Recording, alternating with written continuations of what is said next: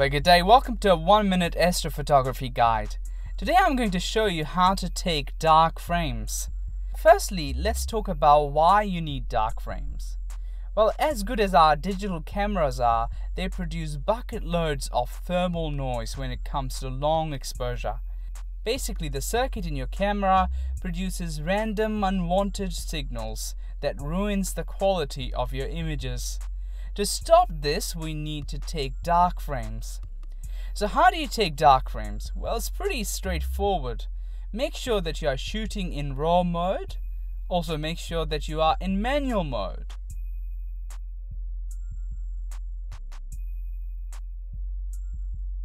We want the same amount of time as light frames. So suppose you shot the Orion Nebula for 30 seconds per frame.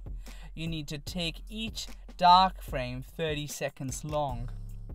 Taking darks is pretty simple. After taking your light frames, just put the cap on the camera lens. Make sure there is no light leaking.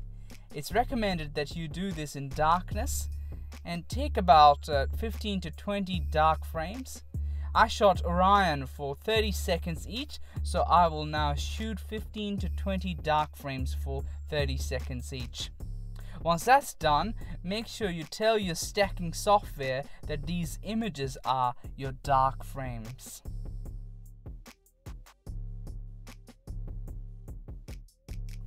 I hope you found this helpful. If so, please subscribe. And feel free to check out my other videos.